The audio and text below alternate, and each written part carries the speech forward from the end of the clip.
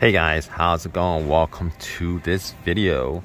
So we're looking at Tracfone prepaid plans. If you guys have had these plans, definitely drop a comment in the comment section. Let us know whether these are decent plans or not.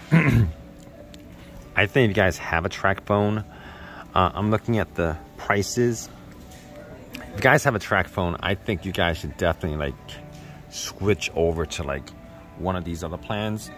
If you guys know why Tracfone is good for you, definitely drop a comment in the comment section why it actually is better than the rest of these other plans that's out there. Because I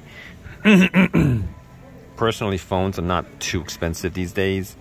I mean, I know the government gives out free phones. I haven't seen them personally. But I think that you could probably get a pretty decent phone and just get one of these plans, and you probably have a better deal with one of these plans than Tracfone. But